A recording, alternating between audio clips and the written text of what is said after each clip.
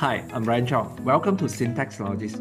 Today, we'll discuss about SQL Accounting Software E Invoice module, Import Supplier E Invoice from LHDN portal. Normally, in E Invoice era, when your supplier gives you an E Invoice, you need to key in SQL Accounting Software, Supplier Invoice or Purchase Invoice.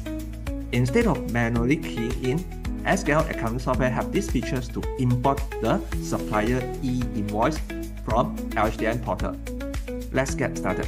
In SQL Accounting Software, go to Purchase module, Purchase Invoice. Instead of click New to key in manually, I just need to click this icon and click Bash Import E Invoice. I can set the date range. Let's say I set today's date. Apply. I can see that there's two E invoice sent by my supplier. What I need to do, I just need to click on this. Let's say I want to import this invoice, and I can select the sender code. The sender code is actually your supplier code in your SQL Accounting Software. And you can see that this is auto map already because I have import previously. Under here is not only supplier code you can do mapping, but also the item code. This is the item that your supplier sell to you. And if you wish to map to your stock item code, you can map this. It will help you to increase the stock quantity because we know that if you do stock control, key in under purchase invoice, it will increase the quantity.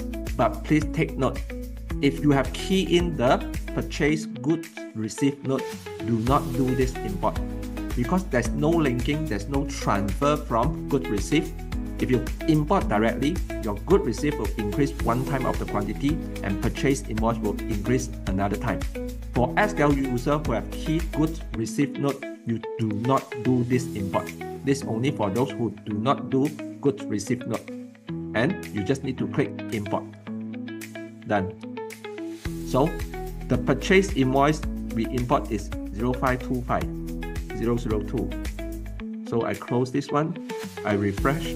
So IV-0525-002. You can see that it has been successfully imported with supplier info, invoice details, and also item details.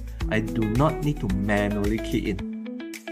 So this will ensure correct information have been entered into SQL Accounting Software. So now you know how to import Supplier E Invoice into SQL Accounting Software in E Invoice era. Please join my social media, Facebook forum, and also WhatsApp channel to get the latest information regarding SQL Accounting Software and also my sharing regarding E Invoice.